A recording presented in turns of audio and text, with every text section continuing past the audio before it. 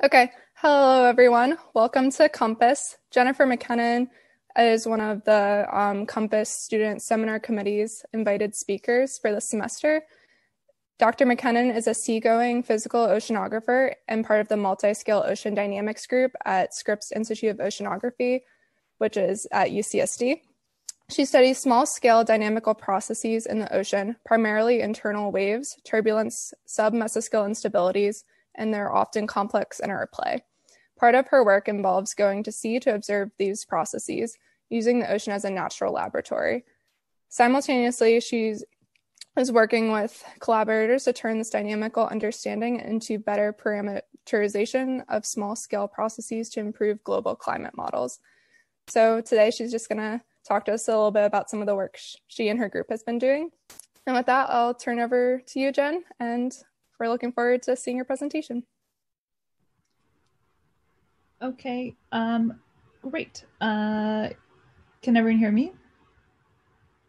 Okay, so I will apologize in advance. My kids are on and off school Zooms, and which sometimes does bad things to our bandwidth. So I think they're both on breaks right now, so hopefully it will not be too bad. But just someone start yelling or put your hand up or something. If I start fading out, I could turn off my video, which might help the bandwidth.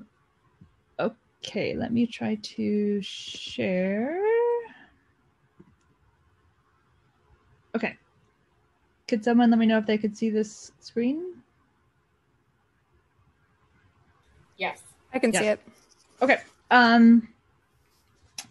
Great. And let me know if there's any problems with it. So thank you so much for the invitation. I appreciate the opportunity to chat with people. So the work I was going to talk about today was to give a flavor for some of the recent activities that we've been doing in our group. So as the introduction said, I'm part of a group of a multi-PI group at Scripps, whose names are listed here, called the Multi-Scale Ocean Dynamics Group. And we build and deploy a variety of kind of novel instrumentation, which helps us see especially kind of small scale processes in the ocean in high resolution and lets us kind of learn more about their physics. So very quick, broad introduction. Oh, wait, hold on. I just lost my power. Let me just grab that. One sec. Sorry.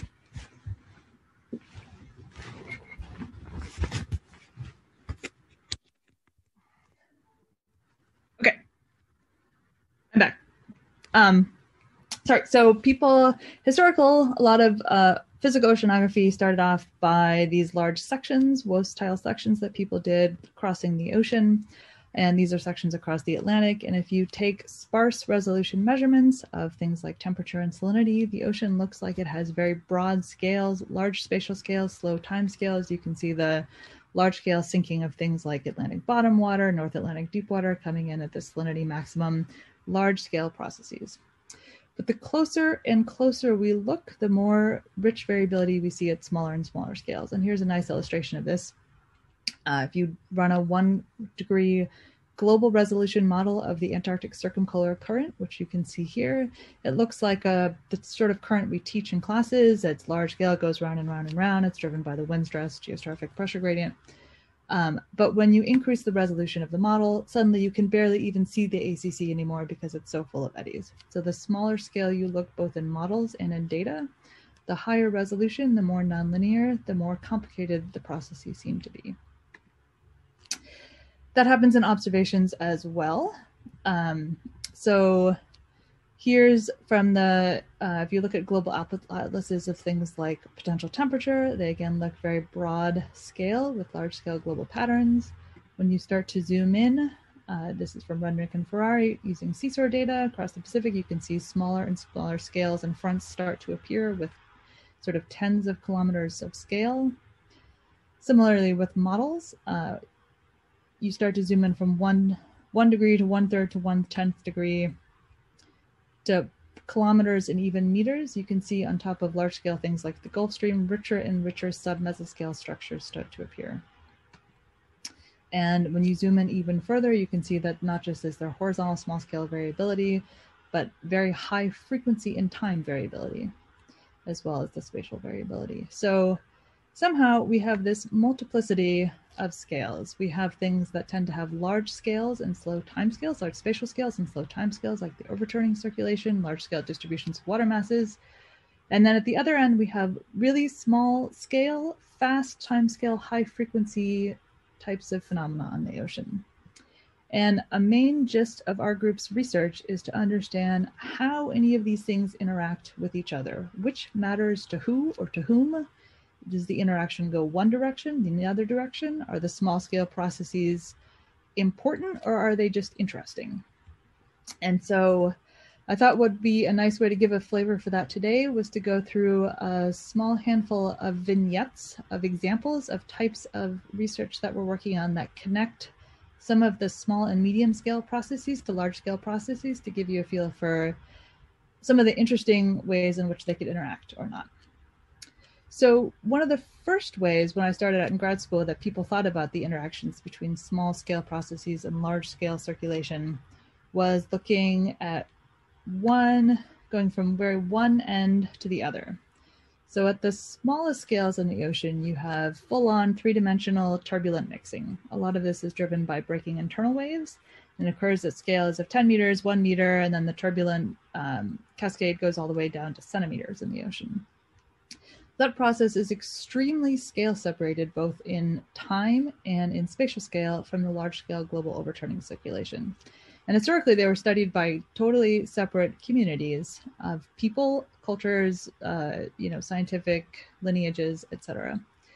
But it's been clear for some time that the small scale turbulence plays a large role on the large scale circulation. And one way to think about this is to look at this super duper simplified schematic of global overturning circulation. Deep water, this is some schematic view of the northern part of some ocean, say the North Atlantic or wherever, or some zonal average of the ocean. So you have deep convection, high latitudes, makes dense water. The way we teach it in class, they just covered this in my son's 6th grade science class, and they said, oh, deep water is formed at high latitudes, it gets to low latitudes, the sun warms it up all the way down to the abyss, and it rises up and then completes the circuit as things like the Gulf Stream. Sunlight, of course, does not penetrate more than, does not penetrate very far in seawater. And so it's actually turbulent mixing that is controlling the way that sunlight, that heat diffuses down, that this water is allowed to warm up. And energetically, the potential energy supplied by turbulence mixing heat down gives potential energy to the system, which is then converted to the kinetic energy of the global overturning circulation.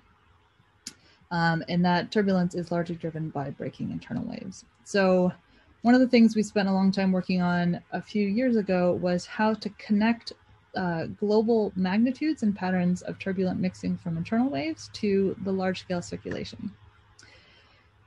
People initially were looking for kind of one number. There's Walter Monk's Abyssal Recipes paper saying that we need a certain average value of turbulent mixing to drive that overturning circulation. But the more and more we look, the more it's become clear that that type of turbulent mixing is very far from spatially uniform. And in fact, it has dramatic spatial patterns that have several orders of magnitude variability. So this is part of the thesis work of a former student of mine, Caitlin Whalen, who's now at the University of Washington.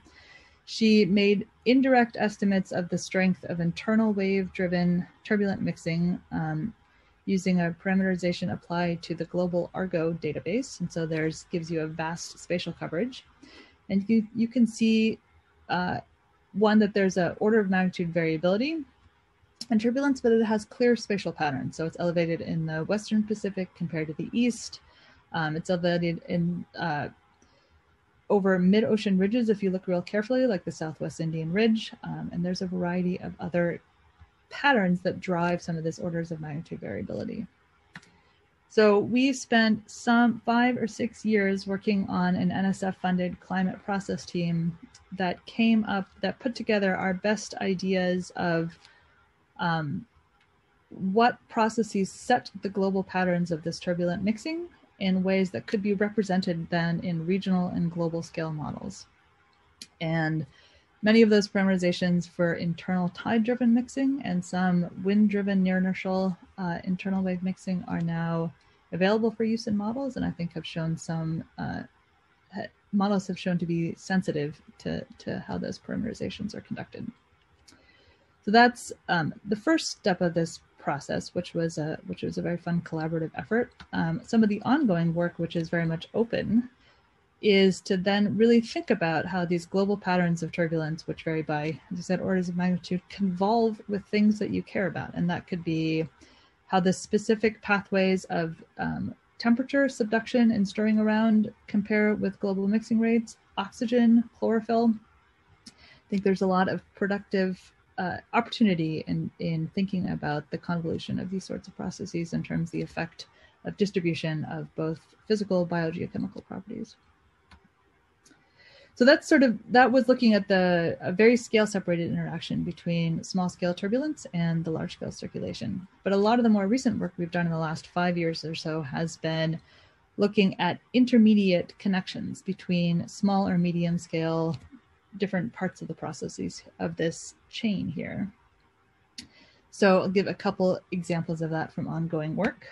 One of them is looking at the interaction between internal waves and the turbulence they produce, and not the very large scale circulation on which it has an indirect effect, but on intermediate motions like mesoscale eddies, in which there can be non-weak dynamically significant interactions between how internal waves propagate, evolve, and break, and the mesoscale eddy fields they're propagating through. So one of the biggest candidates for looking at that interaction is wind-driven inertial waves. So if you're on a rotating planet, anytime you whack on the ocean and disturb it in any way, the natural resonant frequency of water or anything on a rotating planet is the inertial frequency. It's the local component of the rotation rate. So storms pass over the ocean, they give a push to surface water, and it starts moving at the inertial frequency. Lateral convergences and divergences of that pump the base of the mixed layer and make downward propagating internal gravity waves that have close to an inertial frequency as well. So you can see this in the surface drifter here. Sorry, I somehow lost the caption. This is from a paper by Eric DeSaro. Surface drifters often move in, especially after storm passage, these inertial circles. You see this all the time. But the downward rate at which the resultant internal waves propagate seems increasingly clear that it is sensitive to all sorts of things, particularly interaction with mesoscale and submesoscale eddies. And that is going to determine where those internal waves dump their energy into turbulent mixing, and may set some of those global patterns. So one of the ways that it became clear early on that there was an interaction between these inertial motions and mesoscale eddies was further work on surface drifters. This is some work from Shen Elapo and colleagues, and which you all may already be familiar with. So they took global arrays of surface drifters and looked at the frequency content of how the surface drifters were moving. And this plot on the left here is a function of latitude and frequency from surface drifters, and show this stripy pattern here shows that there's a significant component of the surface drifter motion which follows the local inertial frequency. So this is the Coriolis frequency as a function of latitude, meaning that to order one, whatever latitude they're at, storms come by, blow in the ocean, get these things moving, and they resonate at the local inertial frequency. But if you look closer, you can see that there are deviations from the inertial frequency. And this plot over here is a plot of the relative frequency shift compared to the local inertial frequency. So sometimes they don't exactly ring at the inertial frequency. And they looked even further and looked at the relative frequency shift as a function of mesoscale eddy vorticity. So I said a few minutes ago that if you whack on the ocean, anything on the ocean will tend to move at the local inertial frequency. But if you're in a mesoscale eddy that has its own vorticity, the effective vorticity, the effective inertial frequency is not just the planetary vorticity, but the combination of that and that vorticity from mesoscale eddies. So this paper I thought was remarkable that it showed so clearly that the relative frequency shift strongly correlates with the presence of mesoscale eddies. So that means that the inertial circles feel the vorticity of those eddies, but it also means that their convergence and their divergence rates and their subsequent evolution into internal waves and breaking also cares about their vorticity. And so there are important consequences to that. One of those consequences has to do, as I said, with the rate at which when you make turn inertial motions at the surface and a downward propagating internal waves, that they lose that energy to turbulent mixing. So this is the same data set from my former student, Caitlin. And she took all those global measurements of turbulent mixing inferred from Argo data and subsetted them in two subsets. One was measurements that were made in areas of weak mesoscale kinetic energy, and the second was measurements made in areas of strong mesoscale kinetic energy. The top one is the weak mesoscale kinetic energy, and it's the average. This is averaged over several years worth of data, averaged all around the world between 30 and 60 degrees north. Of the turbulent dissipation rate is a function of depth and year, and you can see a seasonal cycle that it's strong in the winter when it's stormy, weak in the summer, strong in the winter, weak in the summer, strong in the winter. You can see that this is elevated turbulence that extends well below the surface. So this is not direct wind-driven mixing. This is the wind makes internal waves. They propagate down 1,000 meters, 1,500 meters, and are controlling the pattern of turbulence for the whole upper kilometer of the ocean. But when you compare that with the pattern in areas of strong mesoscale kinetic energy, there's a dramatic increase. It's the same pattern, but the rate is much stronger. So the suggestion is that somehow the interaction between these near inertial internal waves and mesoscale energies is significantly enhances the rate of energy which is drawn out of one or both of them. You can get some further insight into that from numerical models. So this is from a colleague, Roy Barkin, who's now, I think at the University of Tel Aviv. And this is his thesis work at Scripps, though. And so this is an idealized reentrant Southern Ocean model. So it's a little box. You pretend it's the Southern Ocean. It's going round and round, but really it's just a box. So it comes out one end, goes in the other. He did two things. One is he blew a wind stress on it, which was like the story we tell our students, that there's a steady wind stress in the Southern Ocean, which drives the ACC indirectly. And the second is that he added a time variable wind stress that would make near inertial internal waves. So there's the steady wind, and then the one with the time variable component that also makes near inertial winds. And looked at how the resultant turbulence in both cases. And this is a little movie. So the top one shows so what we're looking at here is the turbulent dissipation rate of a normal ACC. And you can see, like the movie at the very beginning, that this ACC is not so much like a single monotonous current, but it's broken up into a bunch of eddies. These eddies tend to be dissipative, to be turbulent on their edges, where there's all sorts of fun sub-mesoscale sorts of things happening. But the really interesting thing to me was that if you compare the one with that also has a near inertial internal wave generation compared to the one without, the turbulence is much stronger. It has similar patterns, but it's much stronger. And in fact, the amount of extra turbulence that is created in the second case is more than the power going into the internal wave field. So what's happening here is that the internal waves are acting as catalysts that actually extract energy from the mesoscale efficiently and bring in and transport the energy from the mesoscale towards turbulent dissipation and turbulent mixing. So there's some type of fairly strong interaction between internal waves and these mesoscale or sub-mesoscale features in an eddying current like this, which plays an order one role in studying the patterns of turbulence. So we are in the process of trying to study this right now, or have been recently. There's a ONR-funded project called NISKIN in the North Atlantic, looking at near inertial shear kinetic energy in the North Atlantic. So I was going to say we have just wrapped up the fieldwork. We're going to have just wrapped up the fieldwork. The last major process cruise was supposed to be this summer, but did not happen due to COVID. But we still have a couple of years of fieldwork trying to suss out observationally the patterns of that interaction between near inertial internal waves and mesoscale eddies. And we chose the North Atlantic because it has a lot of strong storms and a lot of strong eddies, which made the ship work sometimes challenging, but gives us a great data set to work with. This is a multi-PI experiment, which had quite a range of different types of instruments all working in concert. As you can see, the different types of instruments are shown schematically in this plot, because looking at the correlations to kind of really suss out the dynamical interaction and the resultant patterns of enhanced turbulence is a function of both wave properties and mesoscale eddy properties is a challenging one. So there are not a lot of results from this yet, but hopefully there will be over the next couple years. Okay, next vignette is that sometimes, so that was looking at, the previous one was looking at the interaction between turbulence and mesoscale eddies. The next one is looking at interactions between small scale, high frequency processes like tides, and how they can go the other way, that those can turn into mesoscale processes in ways that affect the larger scale flow. And this example comes from the West Pacific.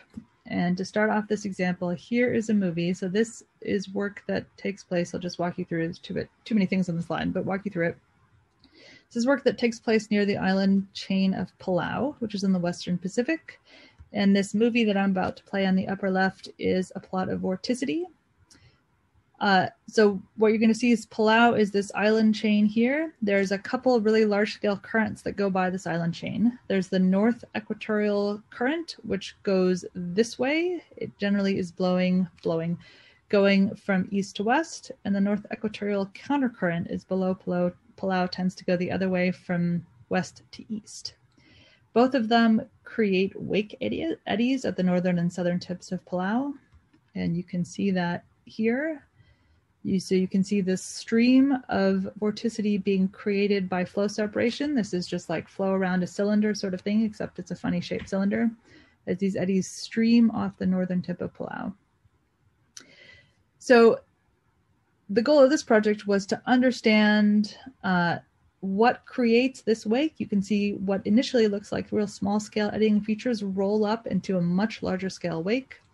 We care about this partly because these wake eddies enhance stirring and mixing in regions like this, and also because it's the process, as we all know from airfoils and airplanes and whatnot, the process of flow separation and the nature of the wake it creates is what produces drag on the flow. So this story is also one about momentum and what extracts energy, what type of drag extracts energy from large scale currents as they hit topography. So we want to understand the nature of wake creation and generation in something like this. So like all the examples in this talk, this is also one that intrinsically has multiple scales in it. And so if you look at the wake with different sorts of measurements, you can see it has a variety of different scales. So here, here's a bunch of different measurements of the scales from different types of instruments. So you can see some scales looking at a VSO. Use HF rate and see the scales of wake eddies, which are smaller, have sort of tens of kilometers. There's shipboard and glider measurements that also show tens of kilometers and smaller. And then some of the really small scale ones we looked at with detailed shipboard surveys like this here, which I'll show on the next slide. This is just zoomed in at the very northern tip of Palau, and you can see wake eddies being created that have about a 1 kilometer scale. And so one of the questions is, if you have wake eddies that are 1 kilometer, 10 kilometers, 100 kilometers, what's driving who and how do they all relate? So one of the things that came out of this started from looking at the really small scale wake eddies. And so this is some work we did zooming way in. So here's the Palau Island chain again. The land part where people live is mostly down here, but the really shallow water reef, the essential profile of the island, where it's only sort of 50 meters or 10 meters deep, extends much further north. So we looked right here at the very northern tip. So right at the northern tip, one of the first things that we notice is that not only is there a very strong mean flow going by, but there's also strong tides, which generally happens when you have, barotropic tides hit shallow water. Tides get really strong in shallow water. So at the very northern tip here, these two circles here showed tidal ellipses. And you can see that compared to the shape of the northern tip of this island, the tidal excursion is quite significant. So there's both a mean flow going whoosh to the left, and there's a tidal flow that is large compared to the size of this island. And so one of the stories that we learned from here was that the interaction between the mean current and tidal flow, that combination plays an important role in how you generate the small scale part of an island wake. And you can see about So the blue lines here show some repeat patterns we did with the ship sampling. And so we went back and forth over this multiple times over a tidal cycle. And if you look at that, this is just at one particular depth. Here's the north part of Palau again. The arrows here are surface velocity, and the color is the vorticity normalized by the inertial frequency. And the current is shown in the top plot. It's advancing in time, so multiple passes through it, and this is as the tide is shifting back and forth. So you can see in the first pass, the tide is going this way, and it's making a lee eddy on this side. And then it starts to change, and you start to see strong eddies on the other side, which get stronger as you go along. Now there's a very strong lee eddy on this side of the tide, and these have Rossby numbers of sort of 20 or 30, so these are very nonlinear features. When you look at not just a couple, but many examples of this, it seems as though it's really the combination, the relative strength of the tidal flow and the mean current that is setting what type of wake eddies you get. So what you expect depends on the relative strengths of those things. And so if you have for example, a strong mean flow compared to the tide, then you get eddies that are all the same sign. Let's say you have a strong flow that's just going left here, but there's a tidal flow on top of it. You get a pulsing flow that discretizes the formation of the eddies. And this is a different type of discretization than like Struhal numbers or other things that are intrinsic properties of flow separation. So the flow is mostly going west, but there's a pulse every time the tide goes this way, and you get eddy, eddy, eddy. Or if the tidal flow is stronger compared to the mean flow, you can actually have the flow reversals like we observed during this instance, where you have eddies of both signs created, but they're all advected downstream with the mean flow. And so the relative strengths of these things really seems as though it sets the pattern of vorticity formation. So further work on this is being done by my student, Kristen Zeiden, pictured here. And one of the cool things that she's found is that if you look at vorticity formation from an array of moorings, so we put out all these moorings here, and if you just look at a triangle of moorings, I think it's this one, F2, F3, F4, and say over a whole year, what do we know about vorticity formation when you have in this sort of situation?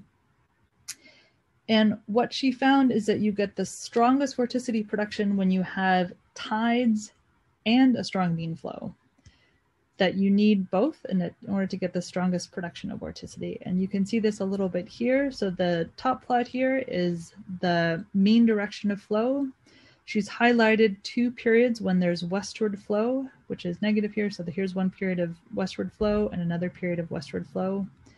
And if you look at this triangle of moorings, which is on the west side of the separation point, you get strong generation of vorticity when some of the strongest generation of vorticity is when you have those periods of westward flow. But if you look at the details of the vorticity here, you can see a bunch of these high frequency fluctuations.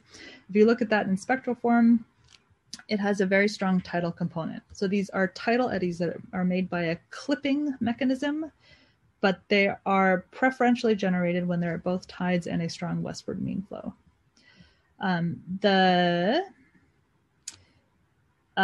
These aggregate downstream, and some of the work she's doing for her last chapter of her thesis now is to look at how these eddies coalesce and aggregate downstream and turn into a large-scale wake. And comparing this to both the moorings and glider sections downstream of Palau, and you can see the net aggregate is to make a large-scale order 1 Rossby number wake as these eddies sort of all pile together in vortex merging types of ways. So one of the cool things about this is that it's not just a story about eddies and eddy formation, but this is a momentum story. It's saying that the combination of really high frequency processes near flow separation points, the combination of high frequency tidal processes and low frequency currents sets the nature of wake formation. Wake formation controls drag, and drag controls how momentum is lost from the large scale currents that are going by.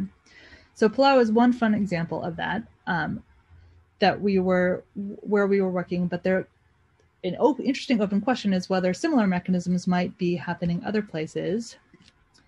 And here's some work from Eric Chassangé and David, I think not John, David Marshall, looking at the Gulf Stream separation. And they're playing around with what makes the Gulf Stream separate in models, sometimes it doesn't always separate the right way in models, and I don't know a ton about the Gulf Stream, but one of the things they're playing with was the effective viscosity in the model, and that showed that that had an important influence on how the Gulf Stream separates. So a potential interesting research question would be places like this. I think none of these models includes tides or real small scale eddies like this, which could act as a souped up viscosity. And so whether or not that matters would be a fun thing for someone to look at.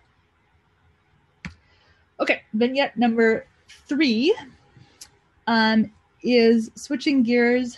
This is now, we're looking, this is a story about, again, interactions between multiple different scales of things. This is in the Bay of Bengal. Here's India. So this is this western side of India.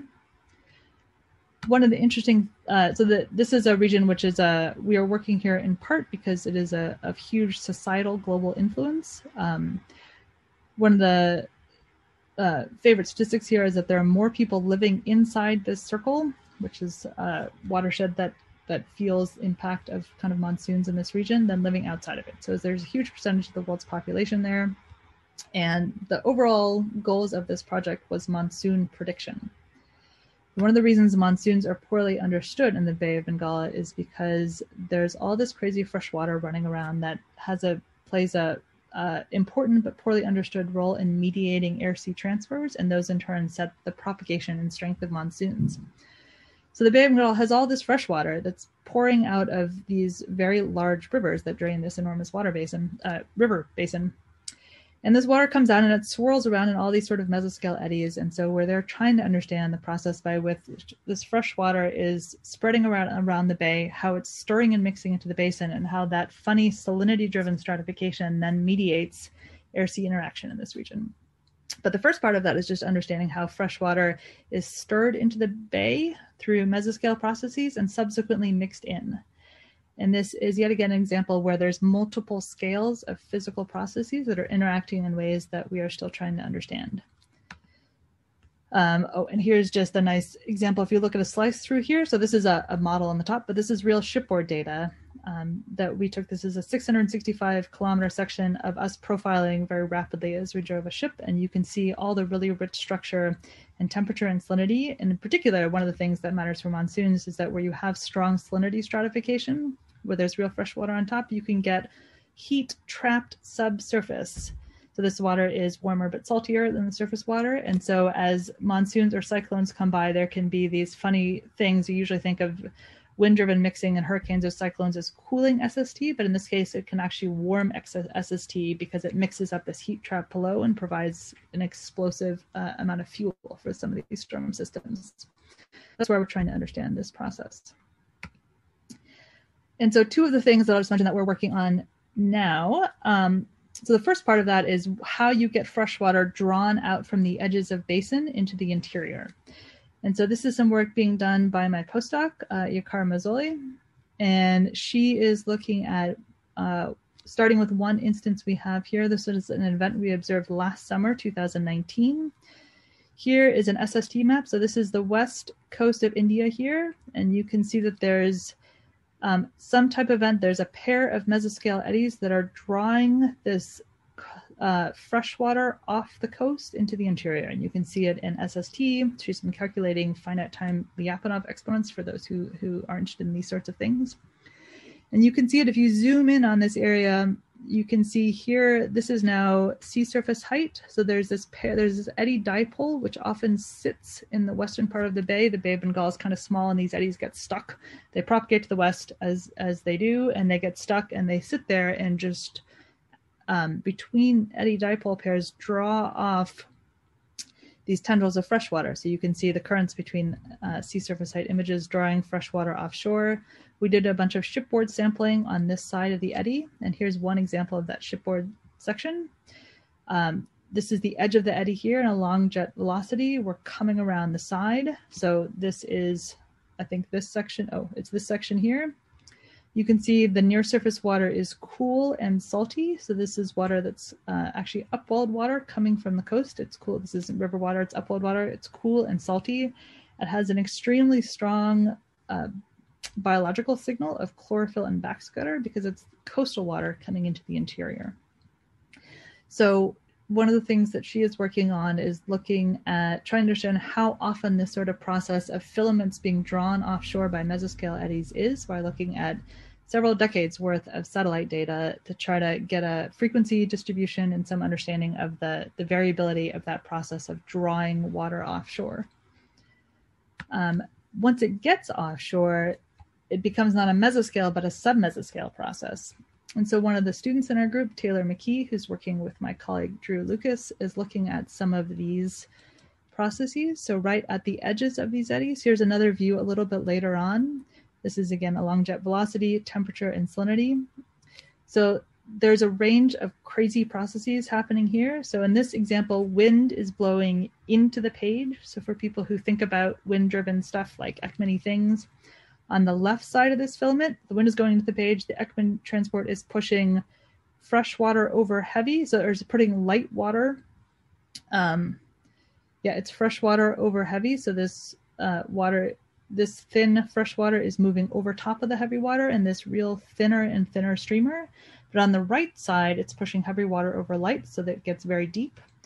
And right on the edge where there's this type of Ekman buoyancy flux where you're pushing heavy water over light water, the water column mixes, and there are these real funny little instabilities here, which are probably something like symmetric instability, real small scale nonlinear things that are actually controlling the rate at which this coastal water is being mixed into the open basin. So multi-step mesoscale eddies to sub-mesoscale, very small scale instabilities are controlling that rate of mixing. Okay, and then very final example is thinking about small scale processes as relating back out to large scale patterns that we care about. And so for this final example, we're going to turn to the Arctic. So the Arctic is a very funny place. It has this crazy stratification. So here's a typical profile. This is from one of the paper by Jen Jackson, and she's done this clever thing where, because the Arctic stratification is compressed, she's put the y-axis on a log scale. But there's a couple different water masses going down. The Arctic Ocean is generally stratified by salinity. So you can see it goes from fresher to denser, or fresher to saltier. Within that, there are pockets of subsurface heat that are allowed to be warm subsurface because the stratification is controlled by salinity. So the one that we're interested in is this one labeled Pacific summer water, which tends to be 30, 50 or something meters below the surface. Mary-Louise Timmermans wrote this lovely paper in 2018 in which she looked at the evolution of the subsurface water mass, and you can see it's like this lurking red blob of doom, which is growing over the last few decades until it's filling out this whole part of the Canada Basin. This is subsurface heat. It's 30 to 50 meters below the surface. When this goes well under the main ice pack, so as this heat gradually diffuses upwards, we think this is one of the things that is accelerating sea ice melt in this region in a way which is not currently represented in most models. Here's an example of trying to think about these things in a model. This is winter sea ice concentration from a model from Arthun. I'm sure I mispronounced this at all. You can see we're working on this side of the Arctic over here, that the enhanced sea ice melt is coming out of Bering Strait, which is where this Pacific water comes out of Bering Strait and is spreading into the Arctic. The model looks just like these plots that Mary-Louise made of warm subsurface water coming in, diving subsurface, and spreading out. So the question that motivated the work I'm about to show is to understand how this heat coming in through Bering Strait, how does it dive subsurface to be this Pacific summer water subsurface water mass? Because it's the subduction of it, the diving subsurface, that lets it spread out and melt the ice from below. And so it's small scale physical processes that control that subduction rate, which is the gatekeeper for how much of this heat can get subsurface into the Arctic and accelerate sea ice melt from below. So this work is part of the ONR Stratified Ocean Dynamics of the Arctic project. And here we are, this is Bering Strait. We're working right here on the north coast of Alaska. And you can get a whole picture of what happened during this experiment by this amazing satellite image that colleagues from Seastars put together. Most of this work was done by John Hargrove. And So he's put together a composite of sea surface temperature and visual images where you can see sea ice and clouds land. And the temperature scale is down here. There's this river of extremely hot water pouring out, comes in through Bering Strait, and then it comes through Barrow Canyon, which is the gateway from it to enter the Arctic. So there's this river of water that's just 5, 6, 7 degrees, extremely warm. It pours out of Barrow Canyon, it shoots offshore, and it starts to do this meandering, mesoscale-y thing. And then when it gets out here, you can see less of it at the surface, and the question is, where does it go as it's plowing into the sea ice? So at the same time of the satellite image, we were conducting subsurface measurements here. So this is a little section of John's satellite image, and you can see subsurface profiles. So you can see that the water, this warm, very red water that was at the surface, is now becoming subsurface down here. And you can see it's diving. It's initially sort of 100 meters tall, and it's thinning and squishing itself subsurface. And by the time you look over here, which is under the sea ice, it's well subsurface and turned into these funny little blobby blobs, which are discrete, look like they're starting to turn into interthermocline eddies, which gives us some clues about what physical processes are happening here that subduct this water subsurface. Oh, sorry, and here's just for fun. So the high resolution measurements we've made in a couple of different experiments. This one and the stuff in the Indian Ocean is with one of our group's instruments, the fast CTD, which is so called because it is very fast.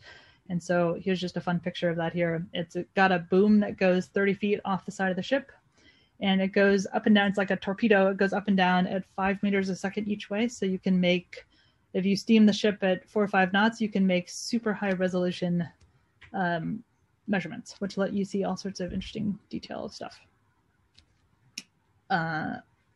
So here, this is going to be this section to look. We're going to look at one slice of this section to see what sorts of processes are happening subsurface. Oh, there we go. So here is one of those sections. So on the left, this is where this jet is coming in, and you can see in a slice of it that there is warm water, which initially is 100 meters deep, squishing subsurface. So here the temperatures and color, isopycnals are the contours, and I've highlighted just 2 isopycnals, which we're using as a boundary for this water mass definition of this particular water class, Pacific summer water. So this water is coming in, squishing subsurface, and you can see it's starting to develop these structures and turn into a series of discrete eddies as it's moving subsurface. Salinity is what's controlling stratification here, so the temperature is not quite passive, but almost. So we have been working hard, a bunch of us, on trying to understand the physical processes that control this, and our current version of the story is that as this jet meanders, you can see this is the along jet velocity of its meandering. With each meander, particularly when it does a meander to the south, there's a convergence in the cross-jet velocity, which is shown here. So the water on the left is going north, the water on the right is going south. And that convergence happens just as mesoscale currents meander. When you have a convergent velocity applied to sloping isopycnals, that's setting the stage for frontogenesis, which happens in either the ocean or atmosphere. Basically, you have sloping isopycnals. If they're squished together by a convergent flow, it makes them too steep, so then they're no longer in thermal wind balance or geostrophic balance. They're too steep. In order to try to right themselves to the state of geostrophic balance that ocean currents like to be in, it develops a secondary circulation, which is of the sense of righting the isopycnals. So here, because there's this wedge of sloping isopycnals, when both of them get too steep, they make a secondary circulation that looks like this. You can calculate that using something called the omega equation. And it looks like this. So here's the temperature plot again, and this is a plot of the calculated cross-jet velocity in meters per day. So you just look at it here. These contours show that the sense of circulation we expect is one lower cell that goes like this and an upper cell that goes like this. So the combination of these things, of the secondary circulations created by the squashing, are driving this water subsurface and squishing it into this wedge. as it squishes, in order to conserve its total vorticity, when you squish something, it has to spin. And so as you squish it, it starts to spin, and it's developing these interthermocline eddy structures in response to that desire to conserve its vorticity. Squish, spin, and then it makes these subsurface eddies that then swirl away underneath the main ice pack. Okay, so that was the end of all of my examples, and I thought I would just end with this thing with many arrows that we don't understand, and just comment that there are lots and lots of really interesting intersections and fascinating questions at all of these edges of how small, medium, and large scale processes interact with each other in all sorts of ways. And so I'm hopeful that a lot of the generation of those of you who are students will help us all out by answering some of these really exciting questions. And I think that's all I had to say.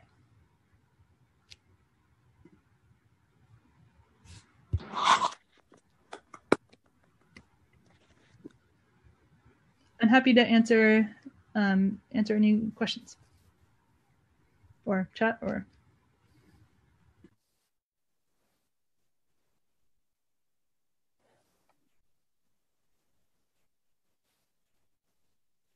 So yeah, if anybody has any questions, you can type them into the chat or speak up.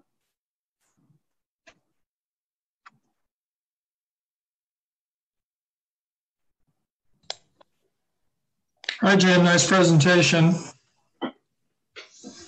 I was wondering, when we were out there with SOTA, we didn't really, as part of our efforts, observe any internal waves. And so I was wondering if how, given your presentation, the mixing processes in the Arctic may differ from some of the other regions in the world where they are more common. That's a great question. So there a couple things come to mind for that. One is that one of the first time we went to the Arctic, not this stuff, but the previous time we went in 2015 to the Arctic, and we got on a cruise that was designed to look for near inertial internal waves. And so one of the hypotheses people have had for a while is that the mixing rates in the Arctic are historically super low, mostly because the tides are weak and it's covered with ice. So there's not a lot of wind generated internal waves. And so it's a really, really quiet environment for mixing. But as the ice melts, people were hypothesizing that the internal wave climate might get more and more energetic. And so the internal waves would become more and more of a player. And I think that's happening, but it's not happening nearly as much as people predicted. And there's interesting reasons why, maybe having to do with the mixed layer being really thin because it's salinity stratified. And so that doesn't make for a very efficient generation of internal waves, or it makes really small scale high mode ones, which dissipate quickly. But having said that, I think there are some interesting intersections there that we haven't understood yet. I'll just, this one picture again, you can't actually see it here. But I'll just say if you look at shear, which I don't have right here, but if you look at the vertical shear, right at the edges of this jet, there's a bunch of what looks like it might be trapped inertial wave shear at the edges, which I have not thought about, but some other people in our group might like to. So I think there are interesting things there that I don't know the answers to. Yeah, it's totally an upside down. I see Lisa's question. Gravity current. It's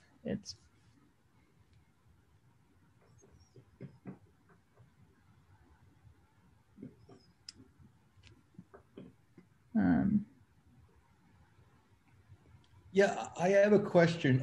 You mentioned the parameterization of the high frequency waves in respect to a low frequency problem. What is that parameterization based on? Well, there's different ways to go about it. So for the easiest thing to do, the part we've done already, which because it was easier, is looking at internal waves generated by tides and the impact that mixing has on global circulation. And so global climate models don't resolve high frequency things, and most of them don't have tides because the I forget what they're called, the terms that involve the ocean's response to itself tidally are very computationally expensive. Self-loading terms. But we know a lot about where internal tides are generated because the barotropic tide, astronomical tides are quite predictable, and topography doesn't move very quickly. And so we know where you're going to get those waves generated, and we know a bunch about the physics of how far they get before they break. And so we've put those things together into parameterizations based upon that geography and that physics, and put them into global models and show that the models are fairly sensitive to those patterns. So that's an easy way to do it. You can do a same thing upside down version, that if you have the wind making internal waves that propagate down and enhance mixing, large scale models don't get that internal wave propagation and dissipation part right, but they have the winds, especially if you have to have a coupled model that you couple frequently enough to get that inertial response. But if you do that, you can get some estimate of that and then plug that into a parameterization of how we think internal waves behave and get global patterns of upper ocean mixing that follow wind stress around. For the first scenario, does it depend on bottom slope? Does it depend on the angle of the flow over the bottom slope? Yep. I'm just curious what other physical. All of those things. It's maps of tidal currents convolved with the bottom topography, and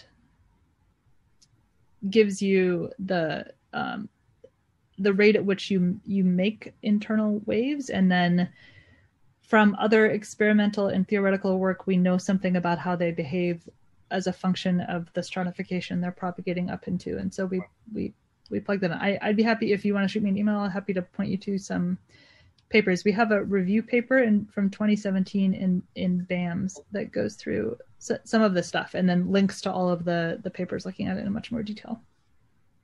Thank you for a really enjoyable seminar today, and some great answers.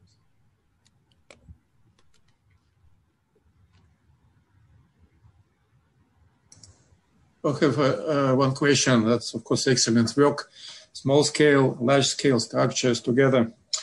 When I look at this regional and global circulation models, high resolution, I see lots of this vorticity, submesoscale, mesoscale.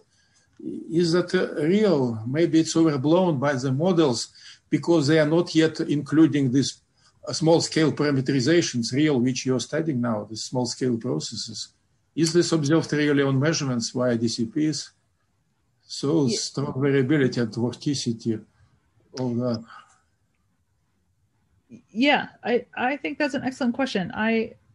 So I'm primarily an observational person, and so sometimes when I see models which very easily turn into submesoscale soup, I wonder about them. But I think there's two answers to that. One of them is that I think it's an excellent point that not all of those models know how to diffuse those motions correctly.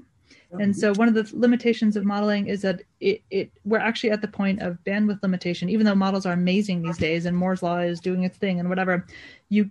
These problems involve so many different scales that you can't actually get the outer forcing scales and the smallest scales right at the same time, because some of these small scales are meters, tens of meters. And so anyway, that there are situations in which that's challenging. But the second answer is the flip one, is that our shtick in our group is to try to make measurements at higher and higher resolution and look at the ocean in different ways. And the more we've been towing thermistor chains. We're building a new towed phased array Doppler sonar, which will get sort of swaths of really high resolution 3D velocity. And the hope with that, or our experience the last 10 years has been, the more we look at small scales, the more variability we see. So I think a good chunk of it is real. We just haven't seen it yet because we haven't looked in the right way. So lots of that emphasizes the importance of your work on these multi-scale interactions. Thank you.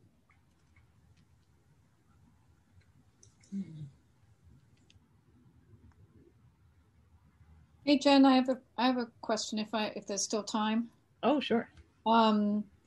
How important do you think, as we, again, you're not a modeler, but you're someone who has a good handle of what the real ocean looks like compared to the models. How important do you think it is as we resolve smaller and smaller scales with the models to include SE interaction?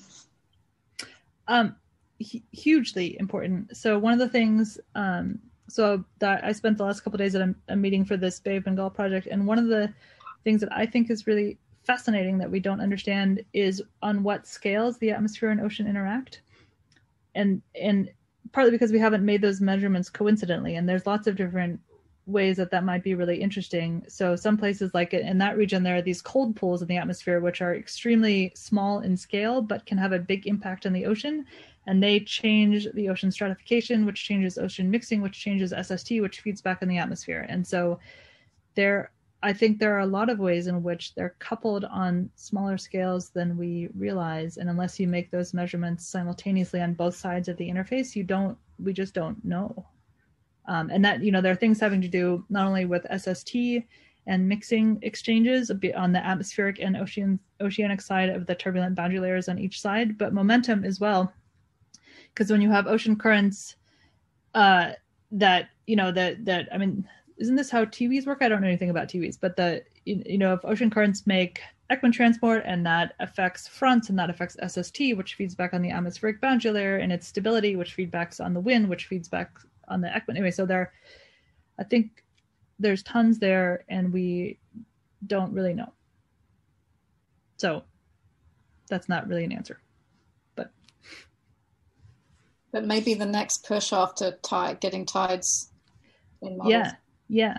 I think there's probably a ton of really rich stuff there. Thank you.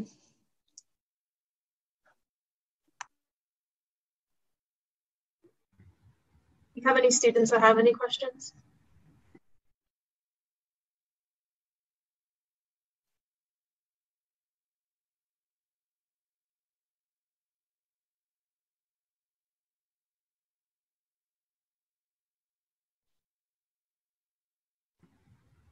I have this funny feeling like when I entered grad school like 2 decades ago or so, I was enmeshed in this ocean mixing community, and we were told like, well, we've solved most of the problems, and we sort of know 80% of how the ocean works, and here's some details that you can work on for your PhD. And I feel like for the students that we teach now, it's kind of different. Like all of these interactions and all these scales, I feel like there are a lot more open questions now that are really fascinating than there were when I was a student, which is funny, but maybe great for you guys.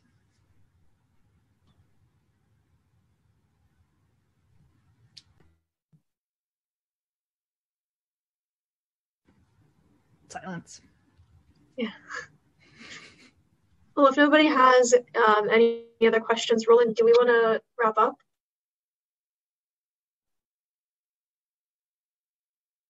Okay. You mean I should do it? I can do it. If you want to, you usually do it, so I'm not sure how you want to. Oh, I thought you do it. I have nothing to do. I can do it. Yeah, that's no problem at all. So thank you everyone for coming to this Compass seminar. Thank you so much to Professor MacKinnon for giving us this presentation today and answering our questions.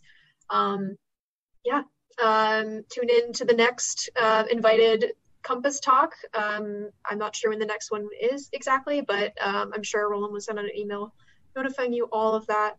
And with that, thank you again to everyone, especially Professor MacKinnon, and have a nice afternoon, everyone. Okay. Nice to see you all. Have a good afternoon.